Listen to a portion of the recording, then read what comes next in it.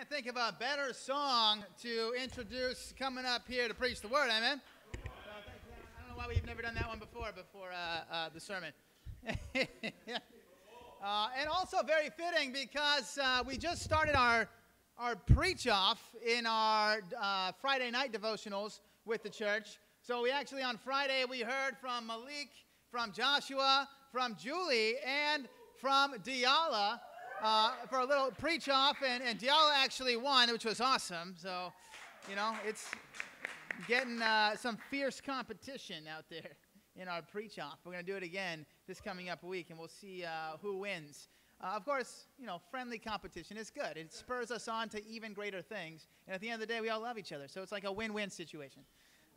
But, you know, I don't know how you guys' work weeks were. But I want to start just talking a little bit about work, right? And some statistics that come along with work. So I think everybody here has some kind of work that they do throughout the week, whether it be at a job or they're a student or just different obligations and responsibilities throughout the week. So something we can all relate to, right? You guys worked this week?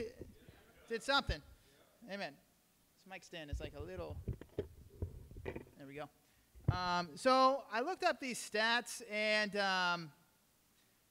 they're more like averages, okay? So this is not like fully 100% true in every environment or every country or every age group, but check this out. 79% of employees reported not being fully engaged or not being productive for the duration of their 8-hour workday. Did you say that's probably accurate? So 80% of people say they're like not 100% there at work throughout the day. Relatable, I think. Employees reported an average of 7 interruptions per hour during the workday. So in an hour's time, and they're trying to do, let's say, one task, there's usually 7 interruptions. So even doing anything, even outside of work, I thought that might be fairly accurate. And each distraction taking approximately, on average, about 5 minutes. Okay? So what that leaves in an 8-hour workday is only 3 hours of productive, focused time during the 8-hour workday with those numbers, which is actually pretty shocking, right? And this is, again, just on average. So what that means is we lose an average of 8 hours of productivity due to distractions per 8-hour workday. We lose 4 hours due to distractions. That's a lot. And not to mention the things that we should or could be doing outside of our work hours that would be more productive, right? So a lot of our days are lost due to distractions. Would you guys agree that that's probably true for most of us to some degree? And this might be a little bit of the higher end, but I would say everybody, if you were to tally up like your iPhone tells you how much time you spent per app, how much time you spent per day on distractions, I bet you it would be shockingly high for all of us. You know, one of the biggest distractions that we have now is our phones, right? In a study in 2008 on social media, 45% of teenagers reported being on their phone, and I quote, constantly. Right? It was like, hey, several times a day, not much or very little. And then one category was constantly. 45% teenagers said they're on their phone constantly, like all the time. Like they don't really remember a time in their day where they weren't on their phone in some way or the other. Crazy. 60 to 70% of adults use social media every single day. Most reported several times a day. So even older generations, 60, 70% every day, many times a day. Another study reports that, now this is interesting, that productivity and happiness are correlated. Okay, productivity and happiness are correlated. So we spend a lot of time on distractions, and it actually makes us unhappy. But if we were to be totally focused for, let's say, 8-hour workday or whatever task it was that we're trying to do, we would actually report being more happy as a result. So I thought that was kind of cool. Being engaged and productive as an employee or a student makes us more happy, and not only more happy, but also there was stats to show that it was more profitable. More profitable. There's a 21% increase in profit for employees who were engaged for the majority of their workday or for the majority of their tasks. So now check this out. Profit is a byproduct of happiness, not the other way around. Profit is a byproduct of happiness. Happiness is not the byproduct of profit. You guys follow me here? So that's huge. When we're happy, we actually make more money, and it's because we're seeking like that joy in what we're doing. It's not the seeking after the money that then produces the happiness on the side. It's not actually not how it works, according to these statistics. So I thought it was interesting. And you know, here's the thing, and here's the spiritual connection. Profit is not just monetary. Profit can be spiritual. Profit can be physical. Profit can be emotional. But it is a growth and an adding on to in some way. So, church, when we're focused and engaged, it makes us happy and more productive, more profitable. It's pretty awesome. Pretty awesome. And it can seem kind of like basic, but like a lot of us don't operate that way. And we don't think about that way. And it's kind of even a subconscious thing. So I want to just, help us to really understand that. All profit are then the byproducts of work and happiness. All profit, all growth, all things that are added on to you is a result of work and happiness. And happiness means like having a good heart about what you're doing. Actually having some level of engagement and joy in what you're doing. It doesn't mean you're smiling all the time, but you actually want to do what you're doing. Okay, there's a heart that must be connected with the work that we do to have this result. All right, so work and the right heart or happiness produce profit. Just a little equation for you here before we get into the rest of the lesson here. Turn with me to 1 Corinthians chapter 9.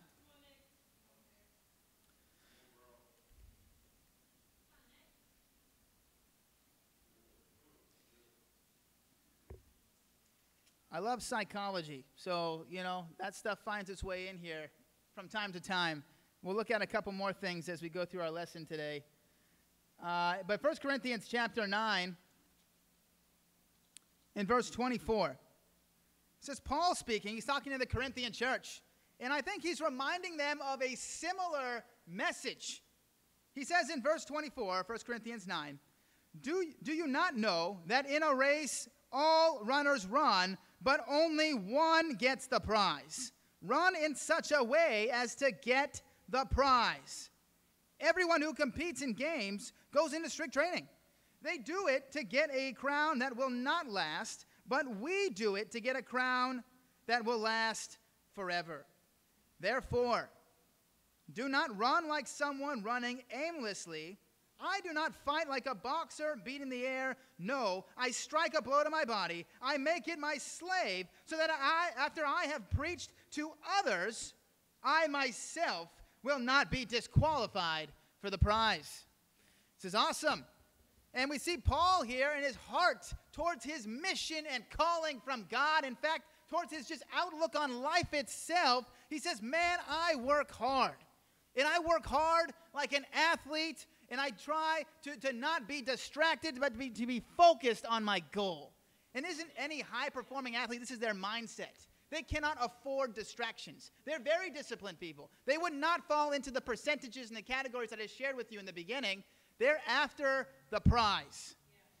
And Paul here, you could just feel his passion and his zeal as he communicates this message to the church to remind them. He is fueled by his purpose, and he considers it a joy. This is the same man who said, rejoice in your suffering. So this guy has that heart to really dig in and know why he's doing what he's doing and actually find joy through it, even the difficult parts, even the suffering. He says, like an athlete, I beat my body, I make it my slave. Like that sounds like some hardship right there. But he's happy to do it.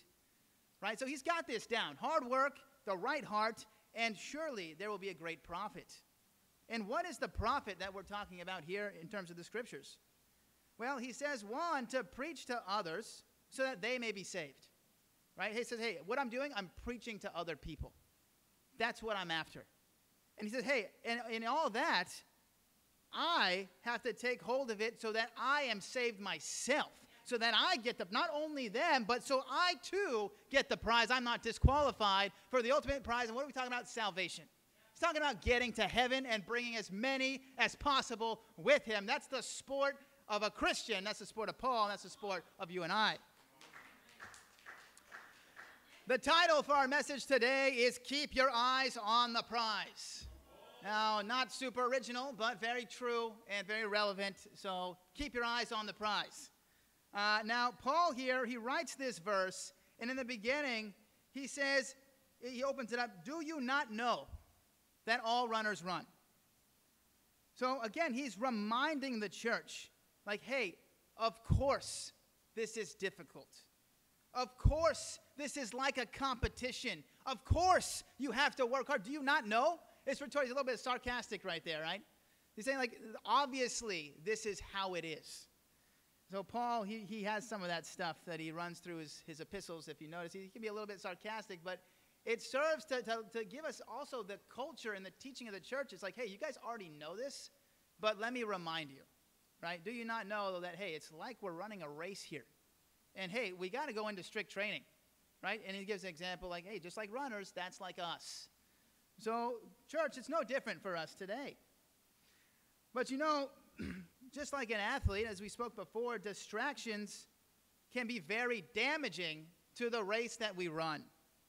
Distractions are very real, and just in the same way we can become distracted and unhappy and unproductive in our physical jobs that we even get paid for, and we even took a lot of time to get into those positions, and we can find ourselves just throwing away 4 hours of the day, right? Well, someone is literally giving us money, and we still just can't keep focused. I'm with you. Like, it's a normal thing. We all experience this. So how much more can we get distracted from our spiritual work to get to heaven and to bring as many others with us as possible, right? I mean, I don't get a paycheck for that. Well, I guess I do because I lead the church, but like before God, like, I don't do this because he pays me, right? And honestly, I don't do this job for the money either, otherwise I would do something else. But so how much? We got to really dig deep for that motivation and that focus, and even more, keep an eye on the distractions that can so easily take us out. So my first point for us here is, what are you fighting for? What are you fighting for? And I want to dig deep, and we're going to look at that motivation and see how it plays out in our daily lives. Because here's the thing, guys. We make decisions every day. We make choices that bring us closer to our goal.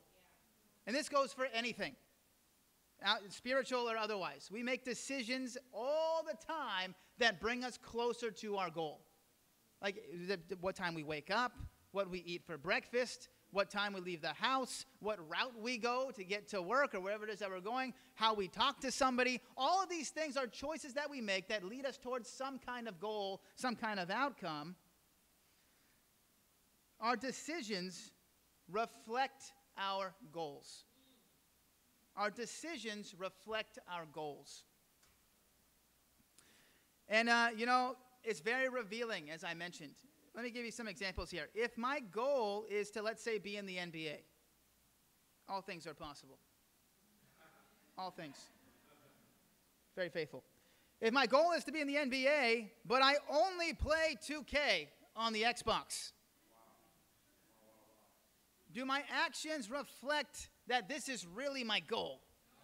No, probably not. Probably more interested in like enjoying myself and having, you know, a little time to eat snacks and hang out with my friends. That's probably more my goal, if that's what I'm trying to do.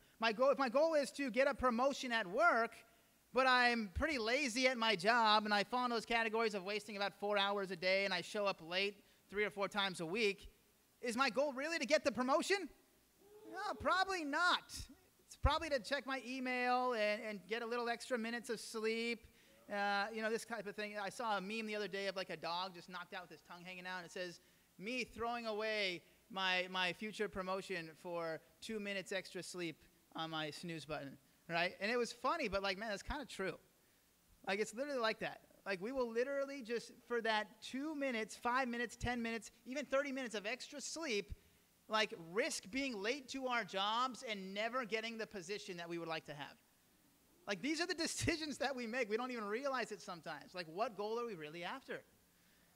If my goal is to gain muscle in the gym, but I choose to sleep through my alarm and miss gym a couple times of the week and eat whatever the heck I want, again, that doesn't really reflect my goal. If my goal is to get to heaven, church, but I live a lifestyle of sin, can I really say I'm working toward my goal? Right? In my head, I can. In my heart, oh, I know it's true. But what am I actually doing? What do my decisions reflect? You know, there's an old saying, I don't know who said it. You reap what you sow. Right? I'm just kidding. It's Jesus. But everybody knows that one, right? And sometimes we forget that, like, Jesus said that. Everybody knows that one. You know, you reap what you sow because it's so true, right? Everybody agrees. Like, that is what you put in is what you get out, right? I remember learning that in school, in my statistics classes, right, for psychology. What you put in, if you put in not good input, if your data is bad going in, guess what? You're going to get bad results, right? And that's a toned-down version of how it was taught to me, but amen. That's very true. It applies to literally everything. What you reap exposes what you're really sowing. Okay? So the productivity that you see in your life is not a reflection of bad circumstances. It's a reflection of what we're putting into the soil. You know what I'm saying? So I think everybody suffers from what's known in the psychology world of cognitive dissonance. You guys have heard of that? It's actually a pretty complex concept, so I'm not going to get into it too much, but the very basic definition is like when our actions or outcomes don't match our beliefs, but we pretend that they do. Okay? And, we do this because it would feel bad or I would be sad or uncomfortable to actually recognize that what I'm doing does not match what I believe. That's a very uncomfortable place to be in. It's kind of shameful, and it's kind of like gives you a little anxiety, and it can make you angry sometimes at yourself, at other people. So instead of being in that place, we just pretend that although I'm getting all these funky results, I'm actually about what I'm trying to go after in my life, right? And it's cognitive dissonance. So I'm going to keep doing the wrong thing and expecting to get the result, and I'm just going to fool myself the whole way. Right? That's what it is. Very basic version. But, this leads us to all kinds of, like, funny things, and we all do this. I do this all the time. We justify eating stuff that we should not be eating. Right? Tell us, oh, yeah, just this one time, or it's late, and, nothing's open, and I know I've got food in the fridge, but, like, it might be old, and, we justify sleeping a little bit longer. Well, you know what? Well, if I just skip breakfast, then I can sleep longer, and it's going to be okay, and it's not a big deal. Or, so-and-so was late yesterday, so if I'm late today, like, it's probably fine, right? And that's not what we told ourselves the night before. But we do these things in the moment. It sneaks right in there. We justify lateness. We justify job performance. We justify our attitudes. We justify giving in to impurity, into sin, into saying things that we should not have said, into not spending time with God when we're supposed to spend time with God. Right? Oh, I'll read my Bible later. Oh, this is more important right now. It's a priority. Right? We play these games. Instead of just saying, man, I need to change. Because that place is a little uncomfortable. Right? So we play that cognitive dissonance game. And we don't want to actually sit in the conclusion that, wow, I really need to change. What I'm doing is not matching what I believe. My outcomes are not getting me closer to my goal. Right? We got to be okay with that space. It's okay. You are not alone. But you got to admit that you got a problem in order. That's step one, right? And that's okay. We all got problems. I got lots of them. We can definitely relate here. So I remember this is a long time ago, But in college, I used to do marker tags. Just a little bit of a delinquent. And I would tag, and I thought this was clever at the time. I thought I was very spiritual and deep. And I would tag, obey your God, right, on bathroom walls or somewhere that people would say, because it makes you think. It's what? Oh, obey my God? I don't believe in God. And then, think, well, maybe you do. Or who is my God, right? Or, it raises these questions in people. I thought this was clever. Even though I was totally out to lunch spiritually, completely worshiping something totally else. But, we don't want to admit that we serve something other than the God of the Bible or Jesus, or we serve something that we don't intend to serve. Okay? But when we're producing something that is not what we actually want, we're serving that purpose and that goal. You know what I'm saying? So that's a God. It's an idol in our lives, and we're serving it decision by decision by decision. Right? So let's just admit it. Let's just admit that's what we're serving. That's what really is important to us. So here's my challenge for you, is to drop the cognitive dissonance and take a look at the God that you sometimes choose over Jesus. And really for a second, think about that. And you're going to feel that cognitive dissonance kick in. Oh, no, I don't really do that. No, I don't really serve this God. Oh, it's just sometimes, but it's not I really care about it. You do. And I want to just right now, just take that time to think about what is that God that's right next to Jesus that you sometimes choose over him. Right? It could be anything. It could be self, sleep, food, sexual impurity, drugs, alcohol, money. It's right there. It's not there. It's totally there for every single one of us. And feel that. Recognize it. Look at it. It's uncomfortable. It's uncomfortable. It's okay. Let's take off the cognitive dissonance and feel that space. And, let's stop rationalizing our way out of it and just be okay with being uncomfortable sometimes, and then choose to fight for the God that you really want to serve, which I'm hoping for all of us is Jesus, is God the Father. But you got to look at the enemy and then say, okay, this is what's happening right now. Let me make sure that I'm back on the path that I want to be on, which goes to heaven. Let me keep my eyes on the prize and keep fighting forward. Amen? Let's go. Thanks, Deo. Yeah, you guys can clap if you want to clap at times. It's okay. I don't mind. So, this here, cognitive dissonance, distracting us, making us think that we're doing something that we're not, is one of Satan's biggest tools, and that he plays around with in our minds to get us to forfeit the ultimate goal.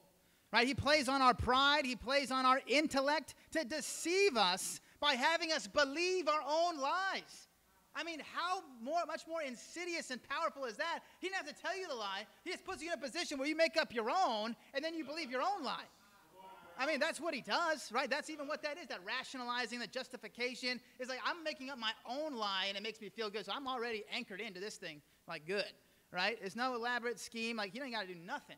He just lets you be in that space and maybe, distracts you a little bit and lets you make up your own stuff that trap yourself in these type of things. We got to keep our eyes on the prize. Distractions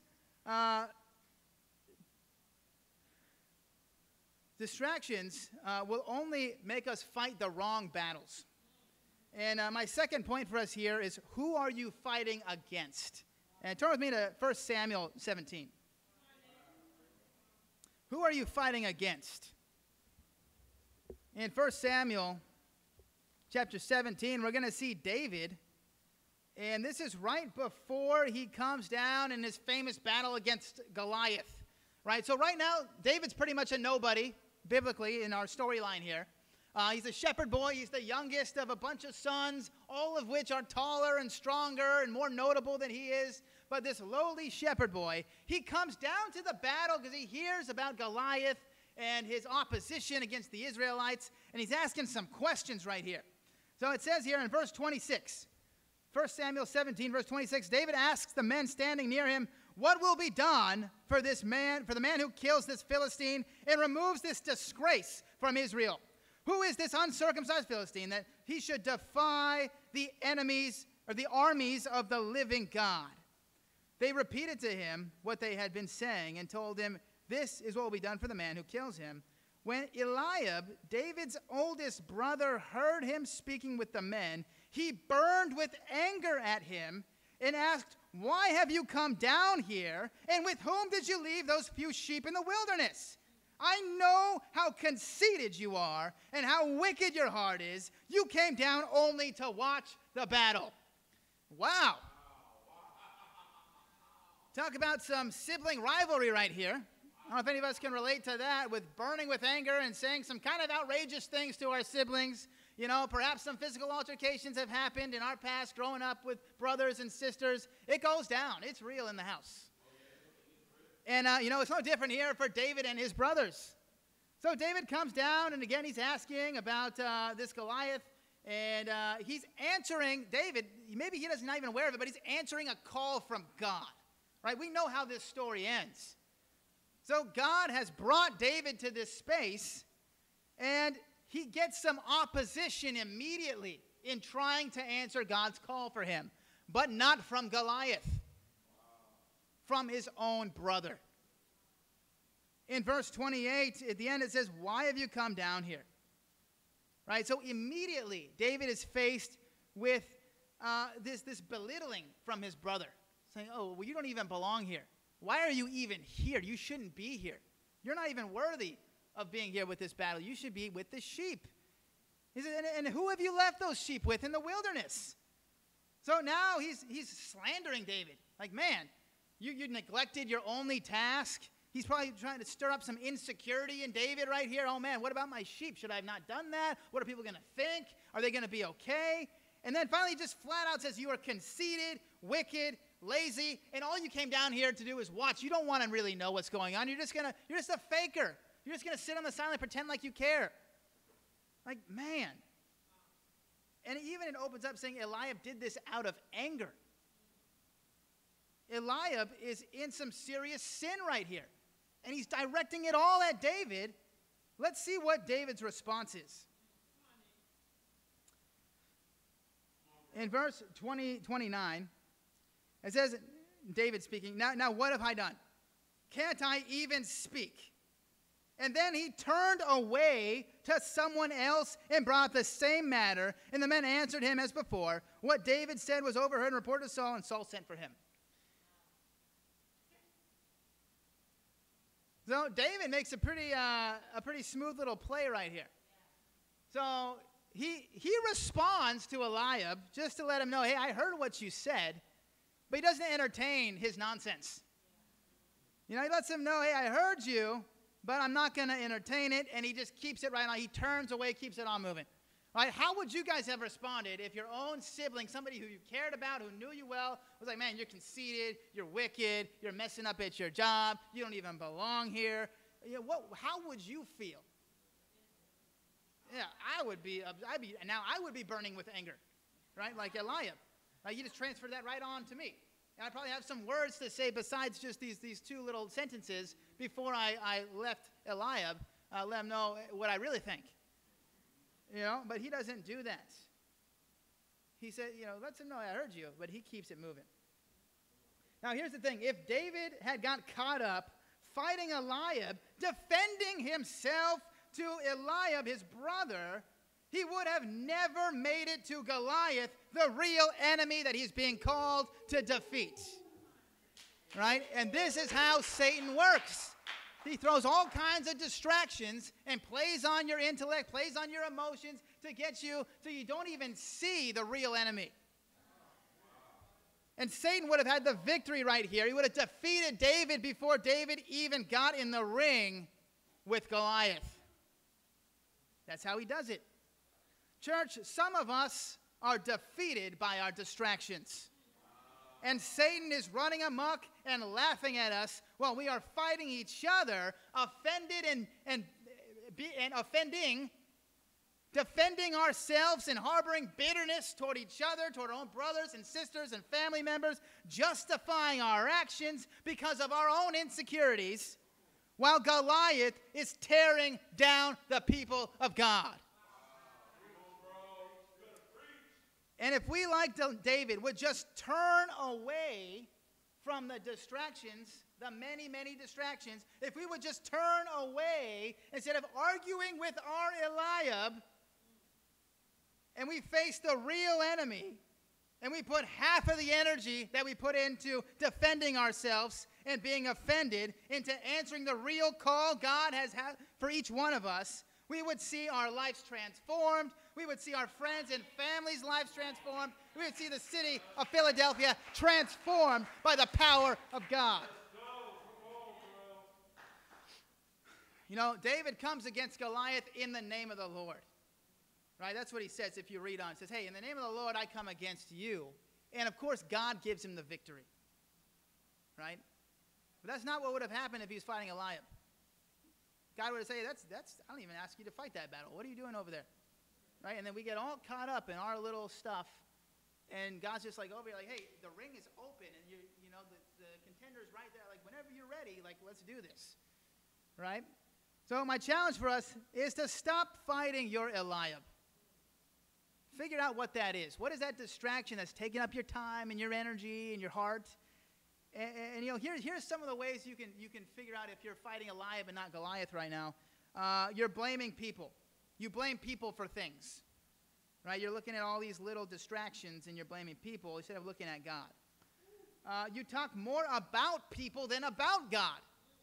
Right? That's what occupies your mind and your heart. You're feeling a lot because you're focused on all these things when God's saying, you know, if you just focused on me, we wouldn't even be talking about that stuff. You're trying to control other people and how they respond and how they think and what they do to you instead of concerning yourself with equipping yourself with the fruit of the Spirit and being who God's calling you to be. Don't worry about their battle.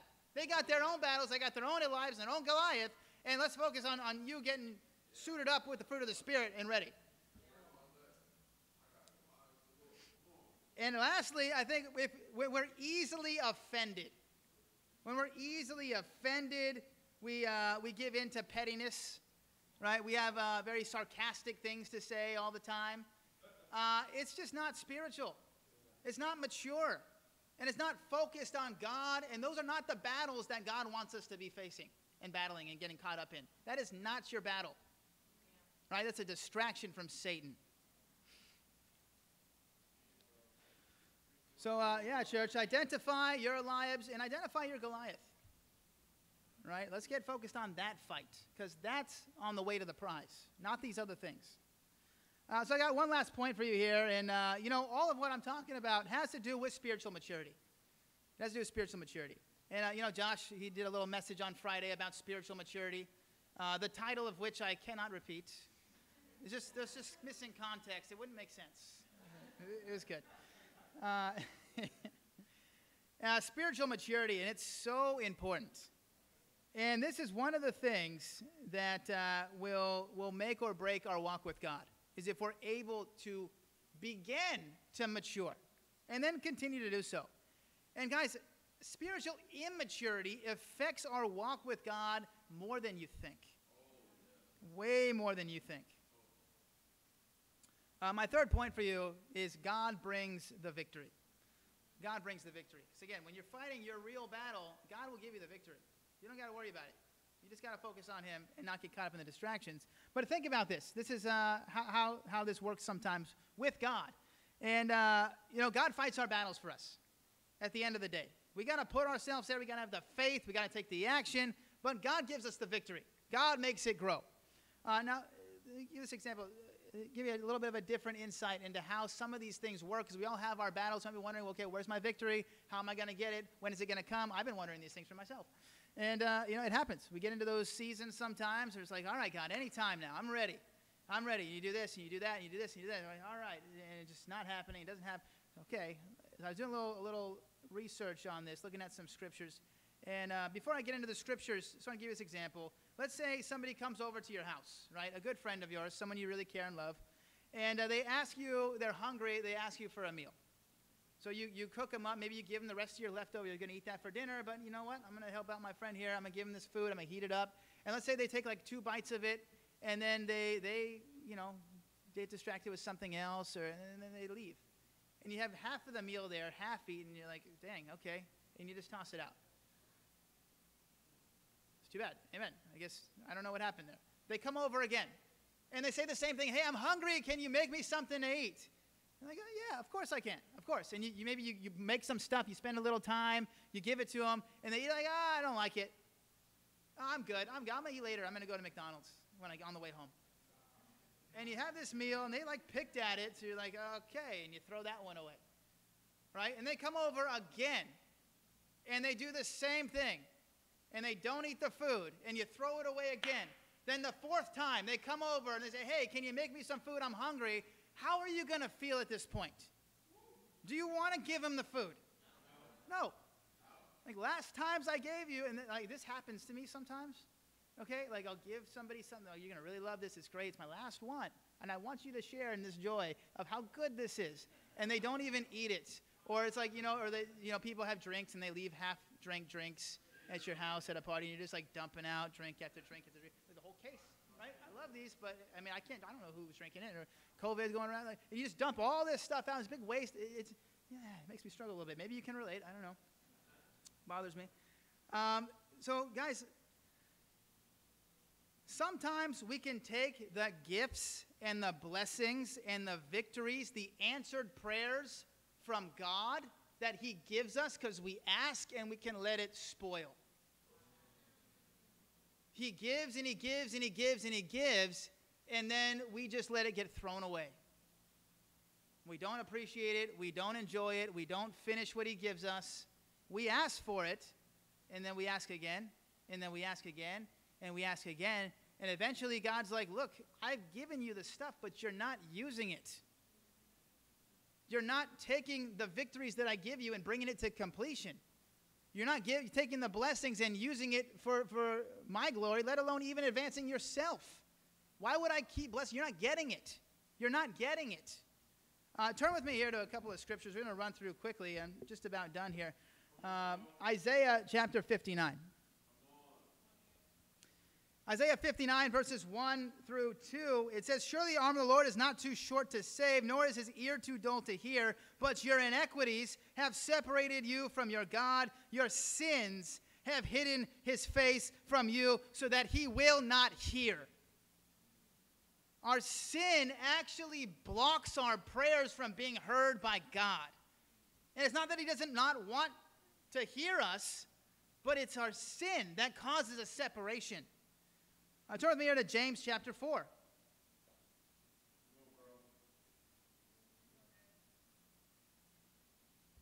James chapter 4 in verse 2. It says, you desire, but do not have, so you kill.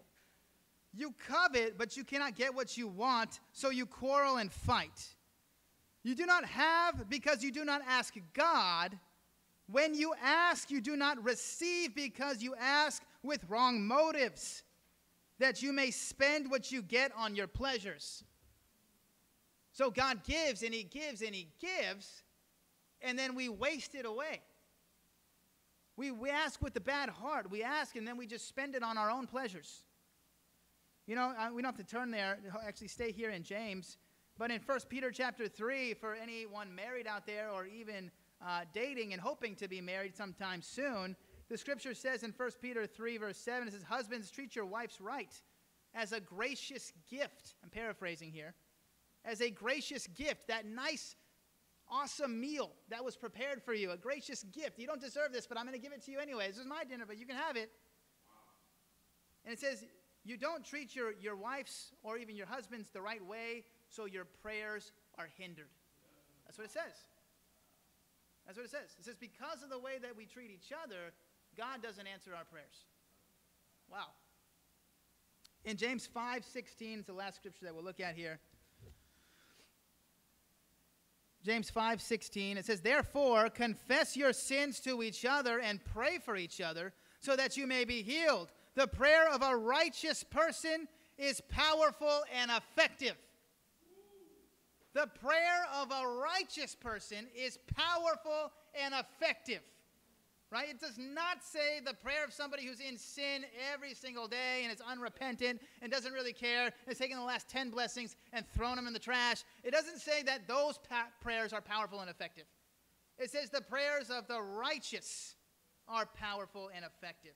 So, church, we love the message of like forgiveness and grace and all this redemption, and that's all true and that's all good, but there is great value and power in us actually living righteous lives.